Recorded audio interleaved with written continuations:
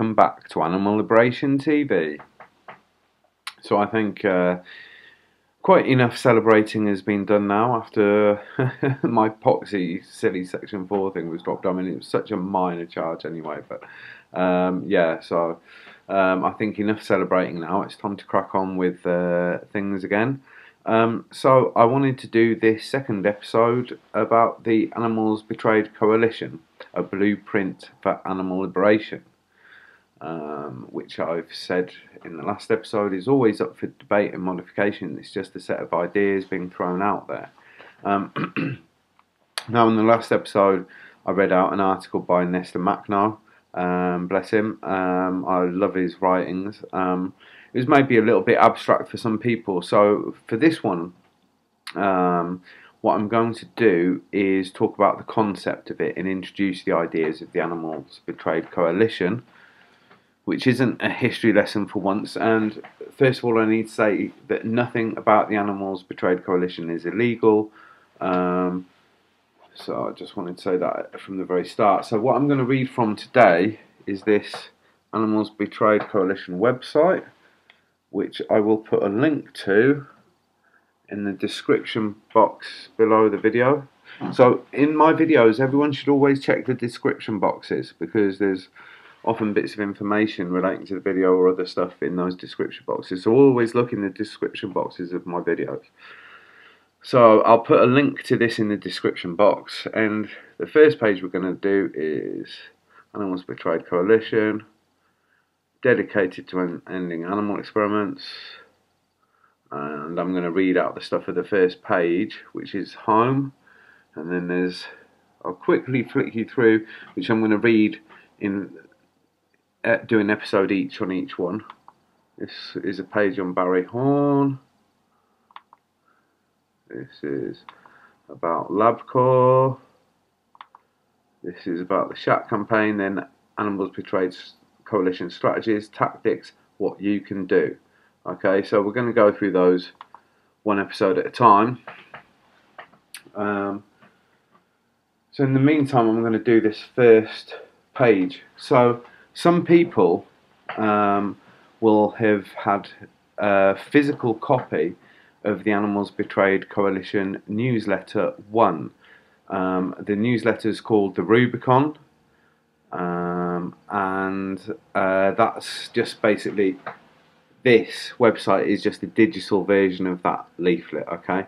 But if people go to Camp Beagle, they can pick up copies of the Rubicon, and I think something like 2,500 copies were printed, maybe, so I'm not quite sure how many are still left. I think about half of them have gone, so I think there's still copies at Camp Beagle, that, in case you're interested. Okay, so I'm going to read out this first page. Animals Betrayed Coalition, dedicated to ending animal experiments. Then there's a link to the To Hell With Compromise Story of Barry Horn trailer. And then there's some blurb, okay? Animals Betrayed Coalition.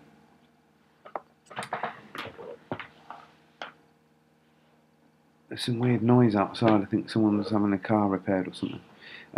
The Animals Betrayed Coalition was the name given to the support campaign for Barry Horn's third hunger strike in 1998, demanding New Labour implement its pre-election promise of a royal commission into vivisection. The hunger strike lasted an awe-inspiring 68 days, the effects from which Barry died from in 2001. In an attempt to reignite a grassroots animal rights liberation movement, building on the successes of Barry and many others in the past, we have resurrected this name. The aim of the Animals Betrayed Coalition is to help form a global network of individuals and groups who wish to collectively focus on anti-vivisection work. ABC is a strictly lawful network. While we support all actions for animal liberation and encourage civil disobedience, we are a legal group. Radicalisation has become a term demonised by the media and governments in an attempt to reduce a movement's potency and effectiveness. But a radical movement is exactly what ABC is proudly all about, not for the sake of it or to just be militant in words, but because a radical movement is not only right, but also necessary, because the legislators and the moneymakers will do all they can to stifle and hold back real change.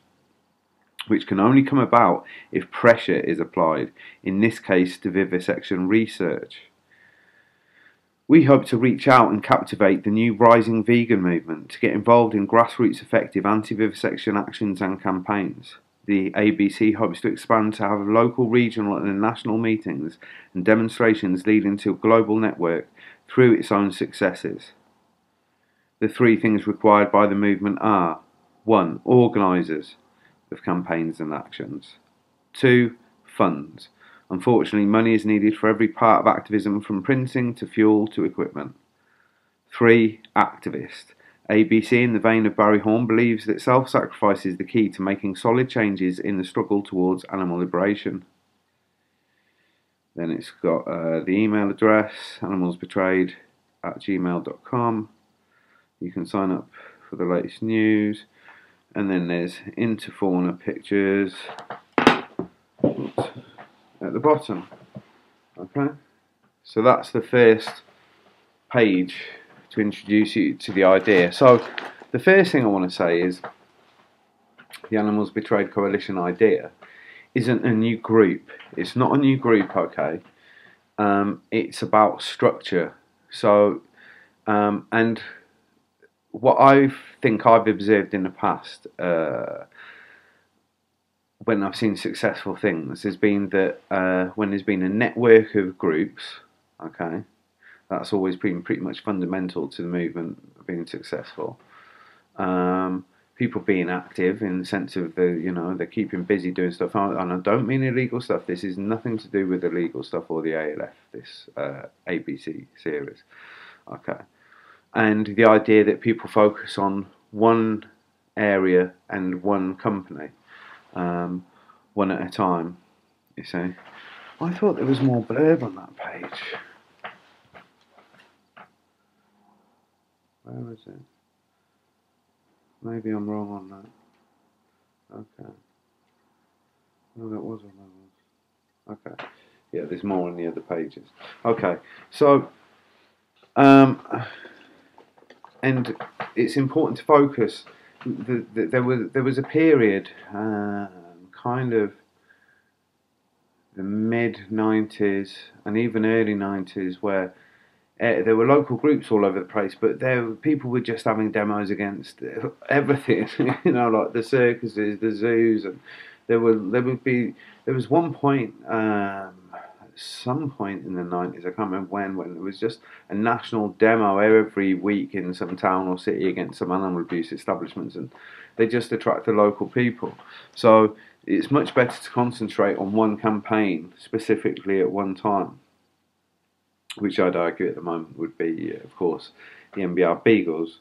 Okay, so the idea of the Animals Betrayed Coalition is a network of groups. So but to focus on anti-vivisection alone, the Animals Betrayed Coalition is an anti-vivisection idea. If we were to ever get rid of all animal experiments, not one taking place on this island, then the ABC would move on strategically to another industry. So, I can't see that that's going to happen anytime soon. It's an anti-vivisection group, following in the veins of the idea of Barry Horn, that strategically speaking, vivisection is actually winnable in the UK, and that the ramifications on all animal abuse from shaking that industry out of the UK would be huge, and we'd pretty much start booting all of animal abuse out of the UK bit by bit. Okay, so yeah, so the idea is an umbrella group of anyone you can be you could be Norwich anti-vivisection group, yeah, but you just go along to the Animals Betrayed Coalition meeting in your area. And so when I've seen the animal rights movement in really successful phases, the Shack campaign was obviously hugely successful, but that came out of the 90s networks of campaigns. And I wasn't around to see the local groups in the 80s, but I'm pretty sure that there were lots of local groups and lots of networks there. But I saw it in the 90s, and in the later part, the second part of the 90s, the Animal Rights Coalition, which was basically a lot to do with one guy called Neil Lea, and Roger Yates has done a couple of videos on his channel recently about Neil. And as a side point here, Neil Lea was the first person I ever got arrested with, which I will cover in my series Badger Stories about my own interactions with police and stuff through the movement.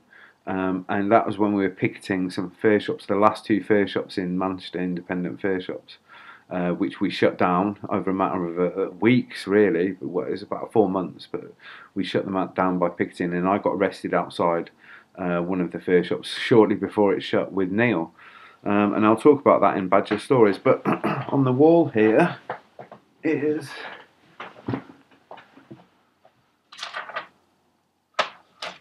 actually one of the Art News leaflets.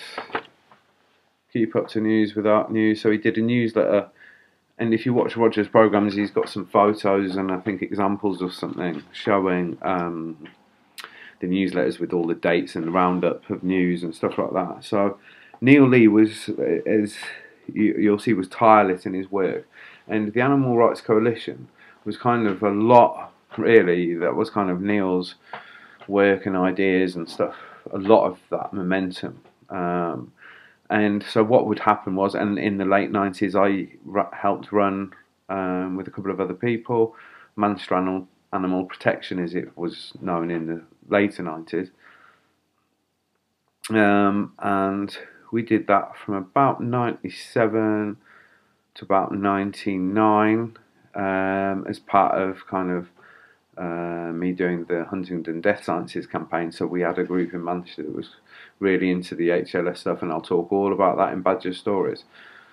And so helping run the Manchester group, we used to have monthly meetings. At that point we had them in pubs mostly, but we did the Quakers Friends Meeting House quite a lot during that period, actually, because that was more peaceful than the pub.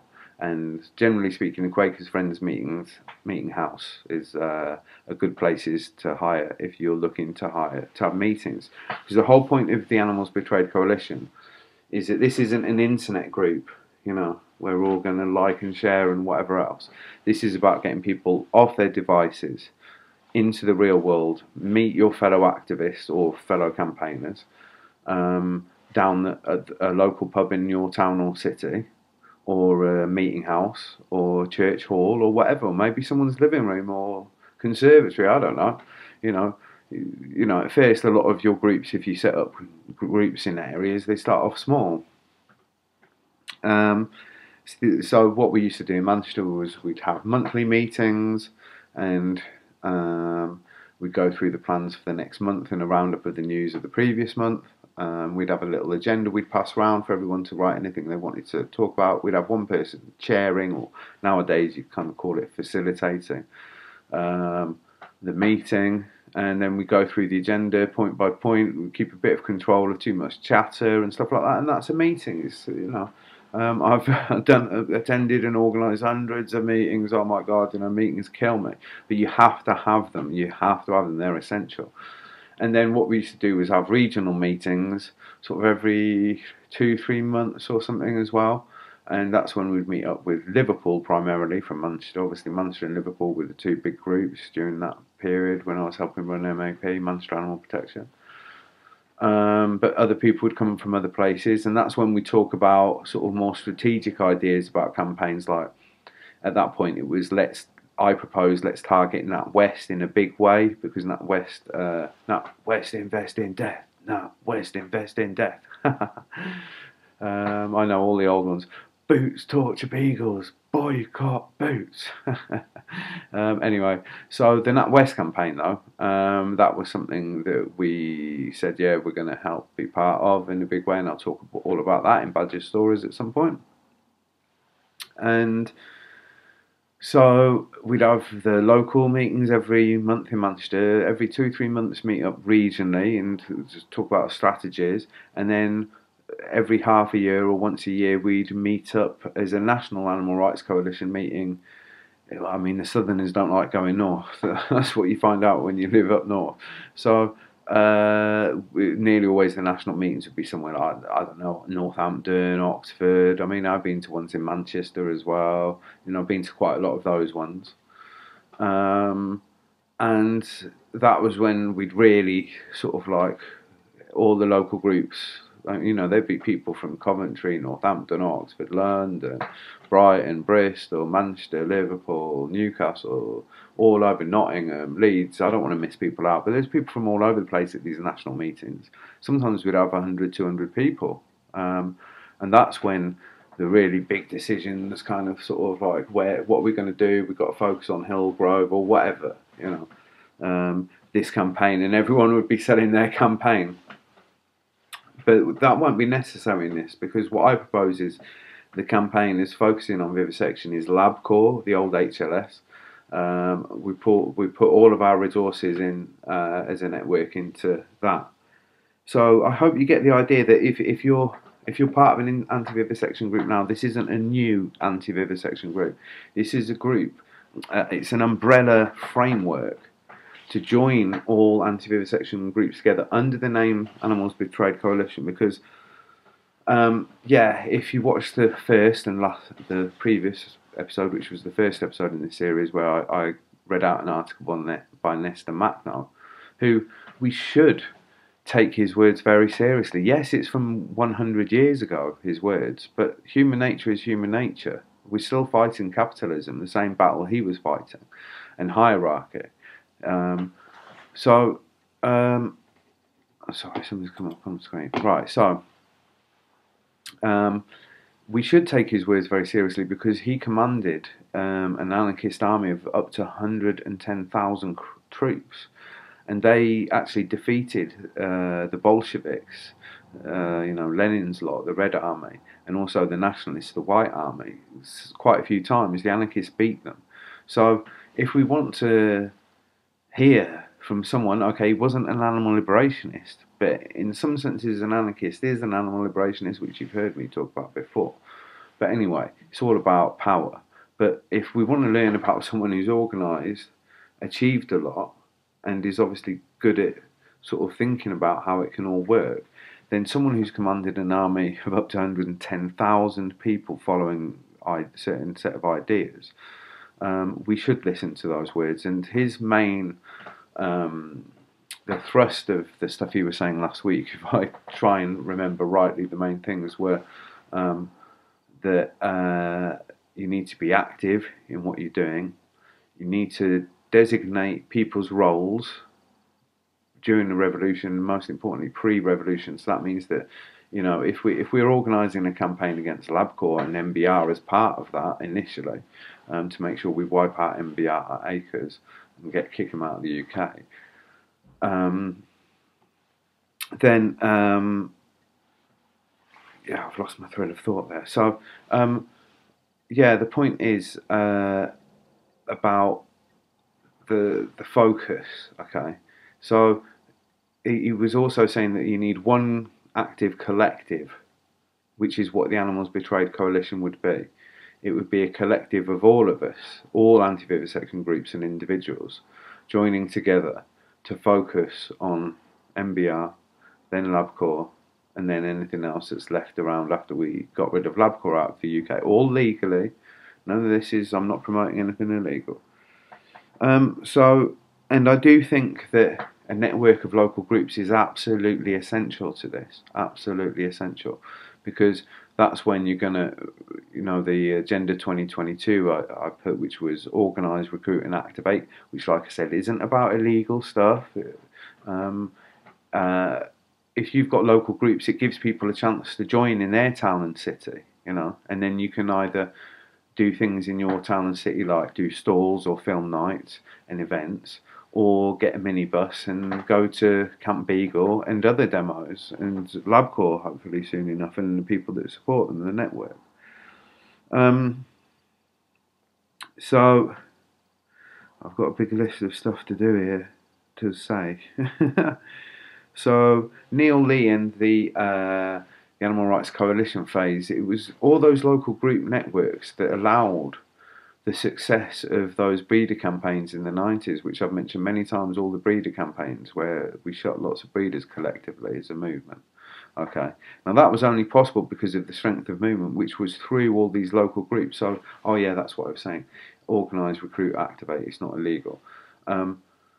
Organise by having local groups and having meetings with other local, in the region, then having national groups. That's going to bring us organised. Recruiting people in their towns and cities can actually physically go to meetings and demos and stuff with people from their local area.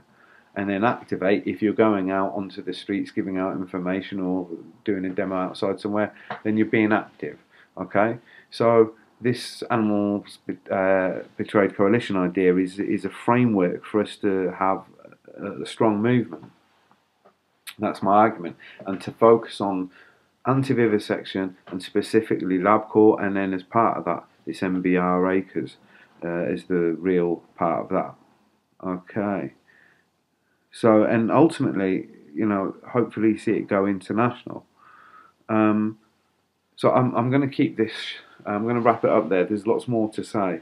I'm going to talk more in the next Animals Betrayed Coalition episode about my plan, my next phase in the plan, which is about helping people set up Animals Betrayed Coalition meetings in their area and get it kick-started. So I'm going to talk all about that in the next episode. So I hope that made some sense. The idea that a single framework and platform, a single target as such, a great way to recruit people, actually physically meeting people, in the flesh. Let's get rid of this social media networking. No, we didn't have that in the 90s, and look how successful it was. If I'm convinced that if we need a strong movement, because this is the other thing, we need lots of people. We need a much, much, much, much bigger movement. We need a huge movement to achieve. I mean, we don't on a practical level, but we do need a bigger movement to have the people who come out of that are willing to, do things like occupy places and stuff. So we need a big movement to draw the handful that would probably do civil disobedience and stuff out of that. So we need a big movement. We need a radical movement, and I'm not ashamed to say that. And these days, they try and put you on de-radicalisation programs. I know someone, a fellow activist from back in the day, she's been put on one of those. Apparently they don't have a clue what they're doing with the animal rights angle. We need a radical movement, a militant movement, a strong movement.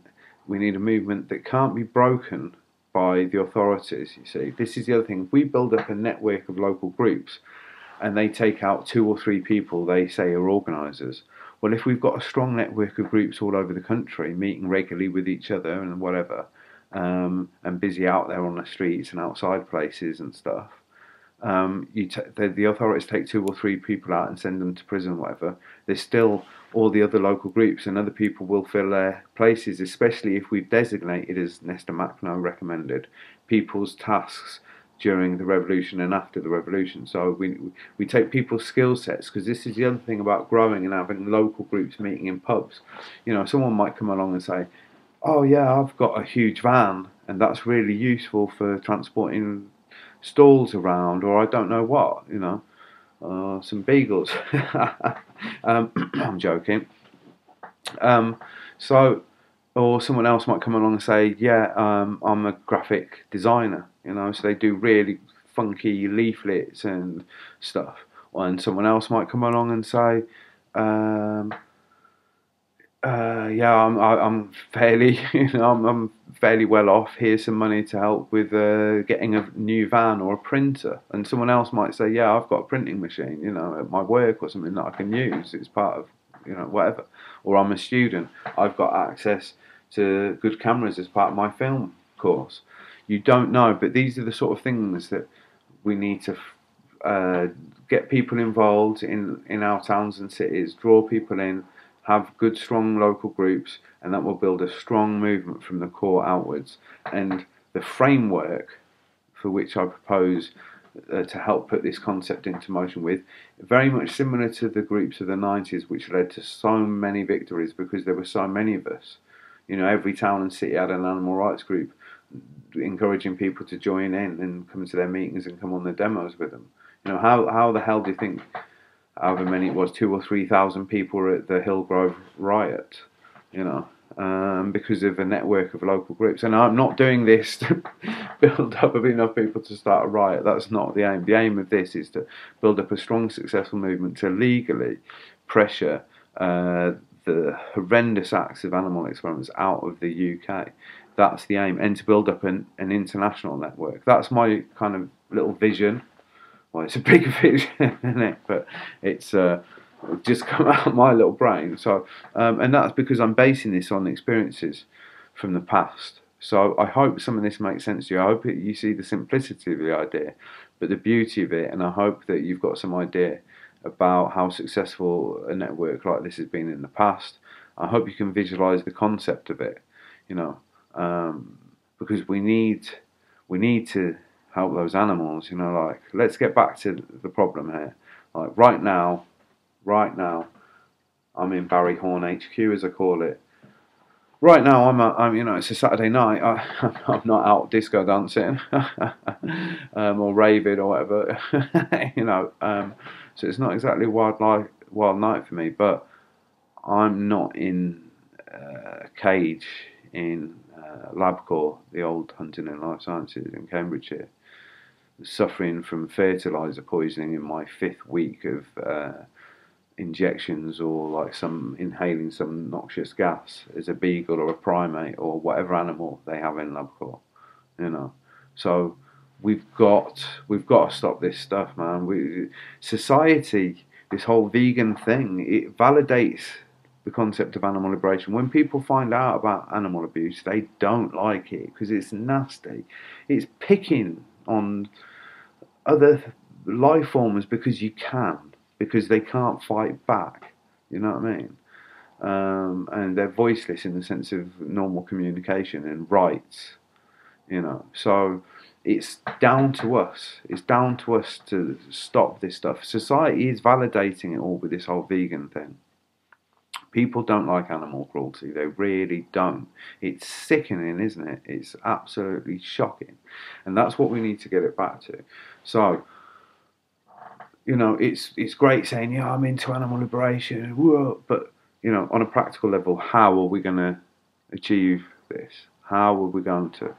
And I propose that strong network of groups, growing small at first, it will be a small thing, but if people like the idea of it and we get a few groups involved and we start doing the odd little thing, you know, that's not illegal, it's totally above board, all this, and we do things and people start catching on, and I'm going to explain how I'm going to help promote it and everything in the next episode. But excuse me, so I really hope that you get a little bit excited by this idea, the idea of visualizing what the movement could look like in a year, 2 years, 3 years, 5 years. Imagine 5 years' time a network of local groups that's getting more efficient and it's getting bigger and it's got a really good reputation. Like, oh yeah, you want to get into animal rights? Oh, have you heard of the Animals Betrayed Coalition? No, what's that? Oh, it's this like national, international network of people that are just focusing on anti-vivisection work, and they've had this whole list of successes, you know, and they've done these things and they've done those things, and you check this out on the internet and these films and that stuff about them, you know. It could be big. It could be big. We could make something big, and that's one thing we do desperately need to do is grow. We're a tiny movement, you know. We're a tiny movement at the moment. Let's not kid ourselves. And what we're up against is huge. We're up against, in anti-vivisection work, we're up against the giant pharmaceuticals. I mean, we know how much power they've got. We've seen that recently, haven't we? Or recently enough. We're up against governments. We've got up against security services. We're up against police. We're up against all sorts of big money, you know. We're up against big propaganda campaigns. So we've got all the odds stacked against us, and we're tiny. So But you know, we have to win because right now, as I explained before, there's animals suffering right now. You know, in these labs tonight, alone in a cage, probably totally mystified as to what life is. You know, they're stuck in this steel cage. You know, and they're feeling ill from the testing that's going on, and they're probably frightened and abandoned and alone, and their life is literally a living hell. You know, it's so fucking offensive. It's unbelievable, right? So we've got to stop it. We've got to stop it, and I propose that we do this thing, the ABC, and we continue Barry's work basically. And lots of other people's works. So I hope that I've waffled on a lot, but I hope that I've repeated some things because I really wanted to get the point across. So I hope you've got something out of it. Lots more coming up in the next episode about the ABC. Take care.